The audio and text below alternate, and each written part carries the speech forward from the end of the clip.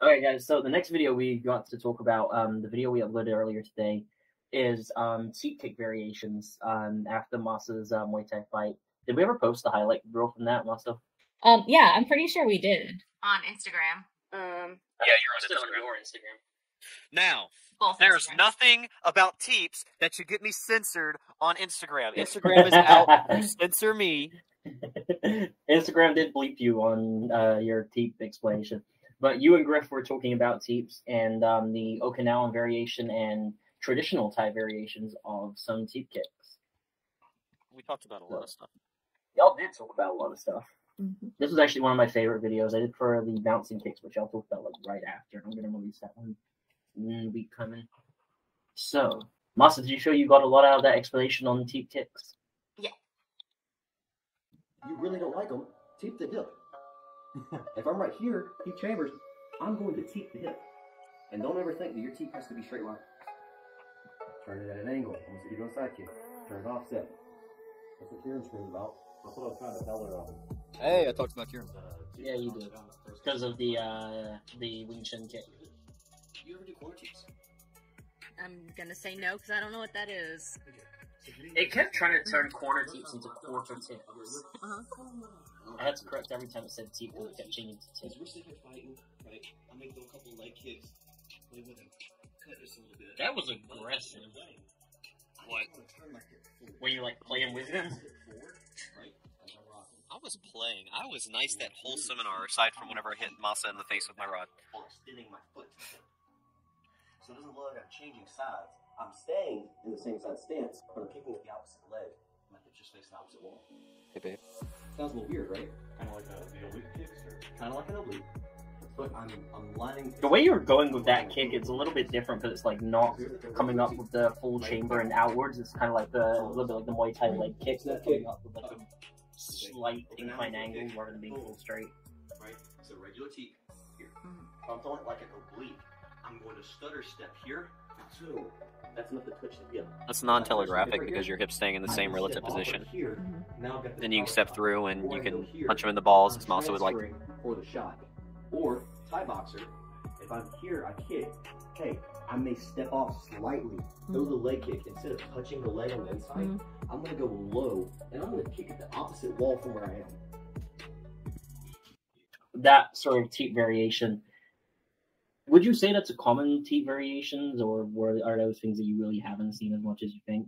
Because I've seen those before for sure. Which one? All of them, really. Some of That them might just be my background, though. Some of them I've gotten from Sabucon, and I hadn't seen them anywhere before I trained Sabucon. Some of them I haven't actually even seen in T. It really just, I picked them up as I went, because once you do enough stuff, you kind of just take what you like and disregard what you don't. That's an interesting one, because people don't believe that karate at all has, teep kicks, or they just think they have the tap. People also think that karate is just striking. My biggest argument for that, and we're not going to go off on a whole tangent for this, is kumite. Mm-hmm. Do you know the translation for that word? No. Why would I know that translation? I'm stupid. I don't know Japanese. Grappling hands. I mean, the first sparring in karate was the guy that created Goju doing wrestling. If you look into Okinawa before all the Chinese stuff came along, they had Tegumi Muto, which is the wrestling. Wrestling. There you go. But no, Teeps. They're kind of like assholes. Everyone's got one, and most of them stink. Right? People are going to sit there and they're going to throw a teep the way that they were taught to throw a teep. A lot of people are going to throw a teep, not even extending their leg. They're not going to have any power. They're going to say, "Well, this is the correct way." I honestly don't care how you throw it. Like again, I do what I like. Those are just different variations that I picked up. I know corner teeps. That's kind of what Corey loves. Corey likes applying them, but he's got bad hips, so it works for him. I was gonna say I like the corner teep because it uses the sort of Aiki, or if you go to China, like the sort of yin yang principle idea of like where they have less force or where they're softer in their guard, you can apply heavy force to control their directions. Like I don't talk about the JKD that much. I really don't. But it's kind of dumb how much it goes back to that. Just don't be telegraphic in anything you do. So if I have all of those different kicks, I'm of this mentality, and you guys can You guys can disagree with me if you'd like, or you can agree with me if you agree with what I'm saying. Okay? I would rather have 12 different options and be able to pick the one that suits the situation that calls for it than have one option with 12 different entries. Mm.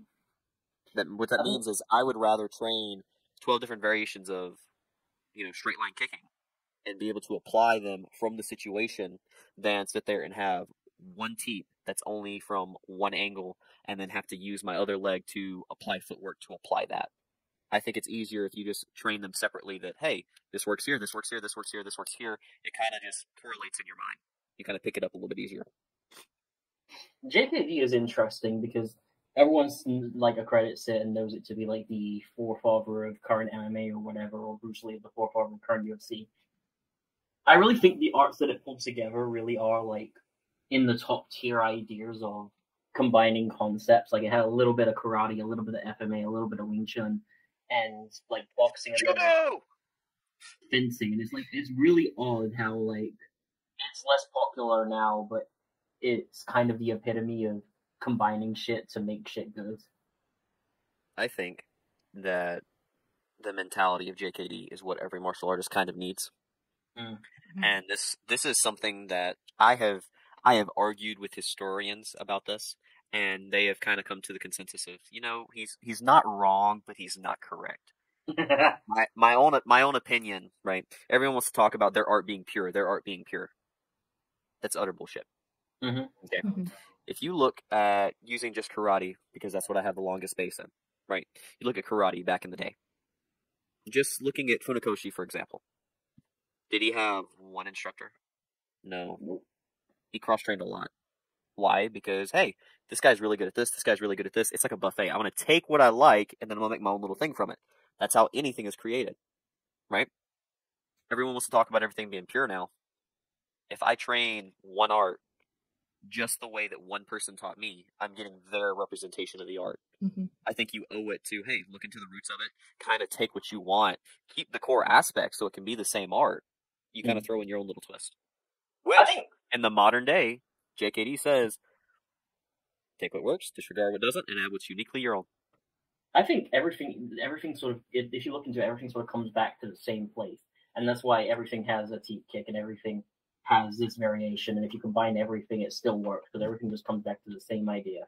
And I was having this stupid argument yesterday on TikTok about karate where someone was like, well, no, karate doesn't work, but kickboxing does. And I'm like, well, kickboxing tournaments came from karate and karate guys dominate the kickboxing leagues. And he's like, no, but that's a karate base while they're using kickboxing. I'm like, but the kickboxing base was karate.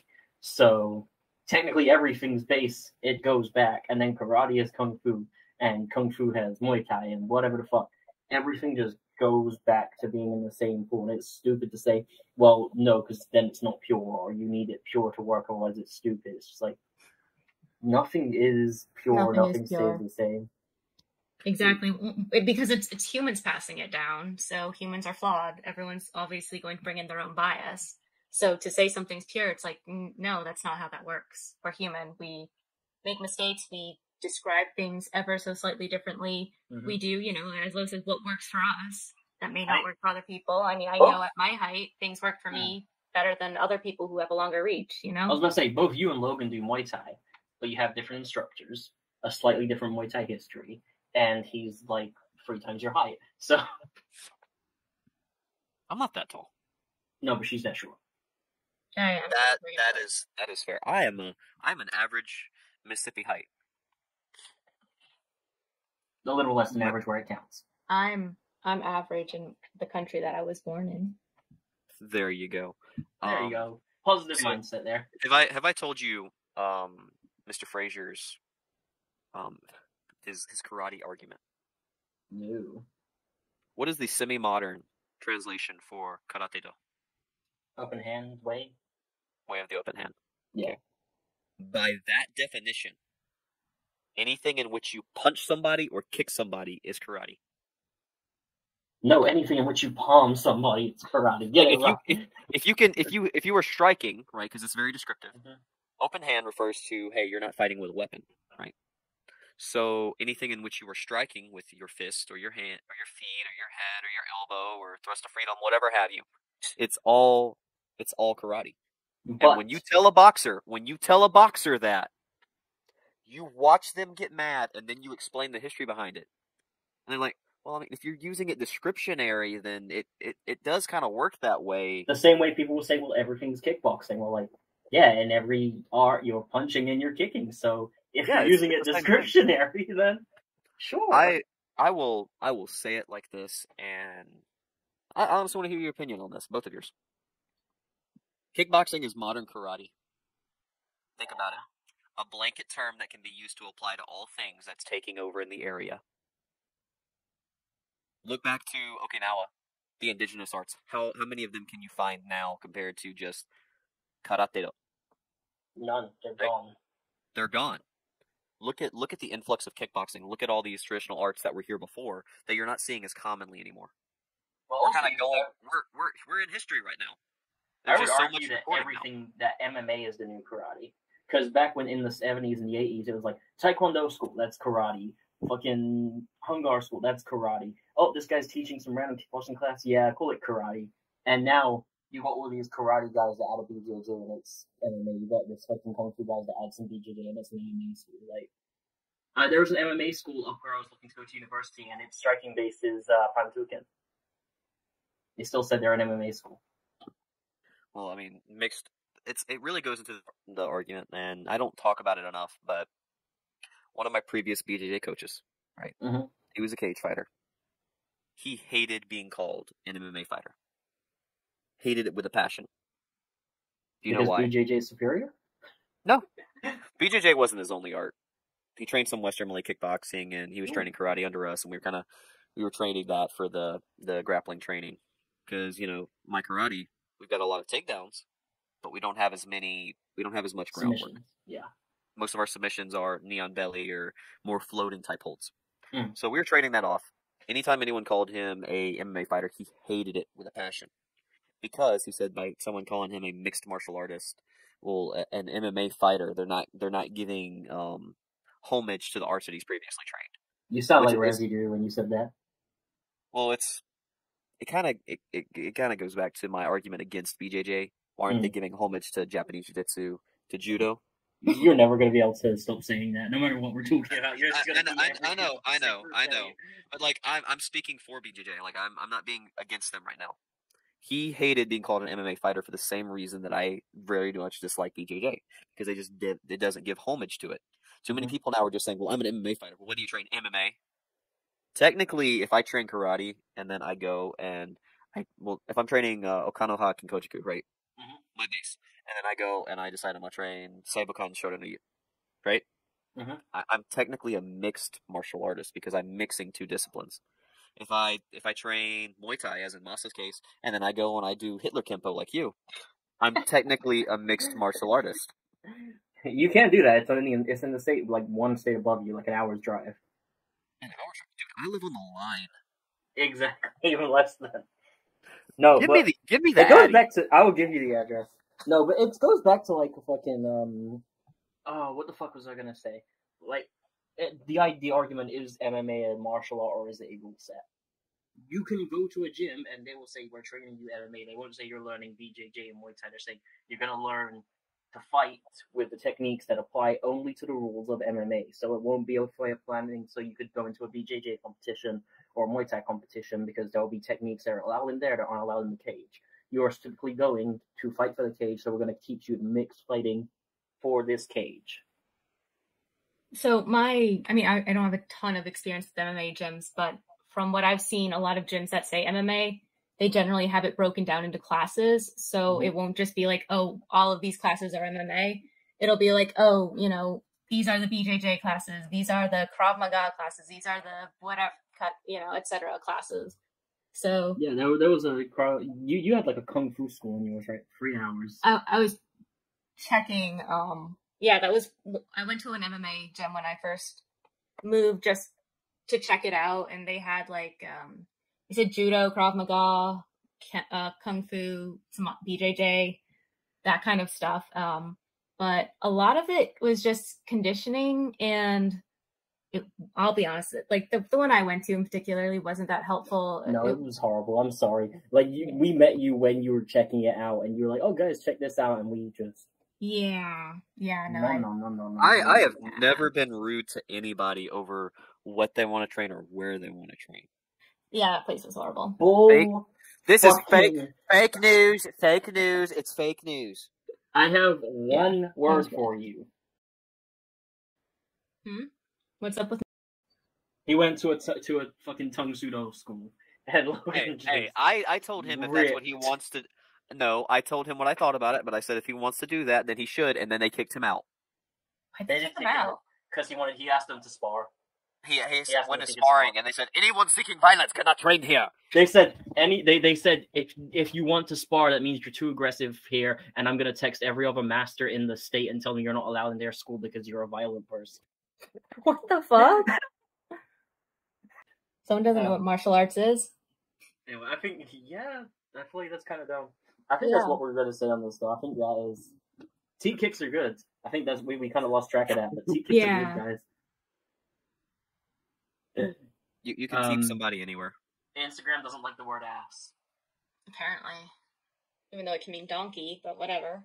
Donkey, what are you doing in my studio? Listen. I was talking about kicking someone in the ass, right? And now you're gonna get PETA on us, and I can't have that happen again. Again. Oh yeah, when you were shooting turtles. I had y'all on call. And you said it was for the environment, but the truth was you wanted a fucking turtle shell for fucking Kobudo to do your fucking shield. And I never got one. Thing is, I have the sword that's used for it as well. I've seen Kobudo instructors use this sword with the turtle shell. I really like this sword. It's so fucking cool. And it was so cheap, but it's so nice. The weight is so good. It's funny. And it's sharp. We're talking about blanket terms. You know what bow or kon refers to, right? Nope. A staff that is Right, yeah, bow. Yeah. 6 shaku long. Mhm. Shaku's roughly a foot, Mhm. right? Joe's, I think, like 4.5 to 5 shaku, etc., etc. Rochin, do you know what Rochin? Like Tenbei Rochin? That's Used the turtle for- shell, right? So, Tenbei Rochin. Your shield and your short weapon. Short weapon.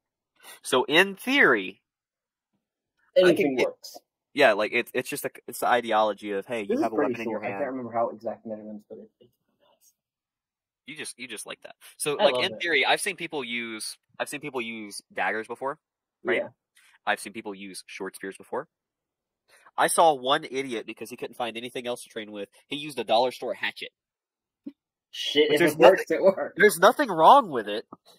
It doesn't look really cool. Y'all can get fucking, like, axes for $1? No, like dollar store. It's like Dollar General. It's like $5-10. Fair. Yeah, a lot of our dollar stores aren't $1 for I stuff. was about to say fucking America. Dude, my guy. Dollar Tree's not even $1 anymore. Dollar Tree's never been $1. So in Mississippi, Dollar Tree used to everything was $1 even, and you just added tax on after that. Now it is $1.25 or $1.27, something like that.